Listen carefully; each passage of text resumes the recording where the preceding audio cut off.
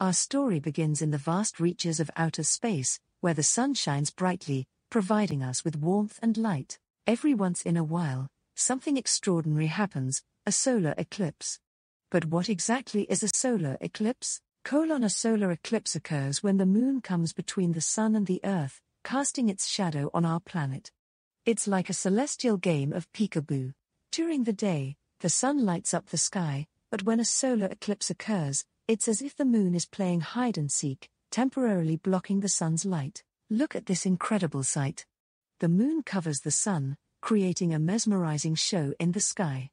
But remember, never look directly at the sun without special glasses to protect your eyes.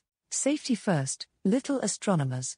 If you ever want to observe a solar eclipse, make sure to use special solar viewing glasses to keep your eyes safe.